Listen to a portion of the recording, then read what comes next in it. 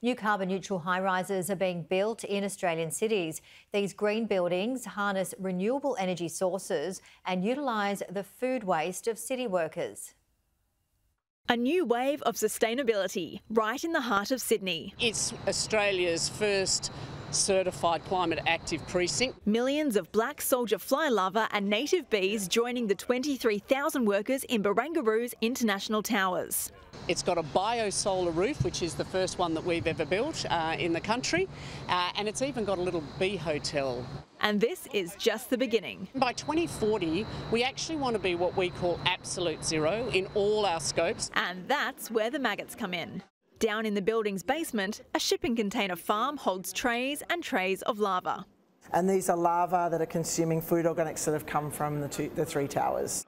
The project aims to better manage the 60 tonnes of food waste generated from the precinct each month.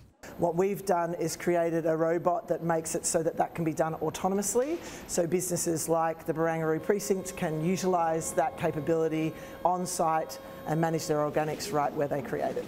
The project cuts cost on waste disposal and produces a product that can then be sold on. Once they have finished chomping their way through all the organic waste, we end up with two different products. Product you can get your hands on for just $39 a pack online.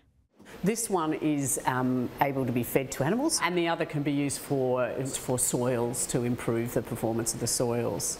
What tenants really love about the system is that they have a connection to throwing their waste away to the outcome of recycling it.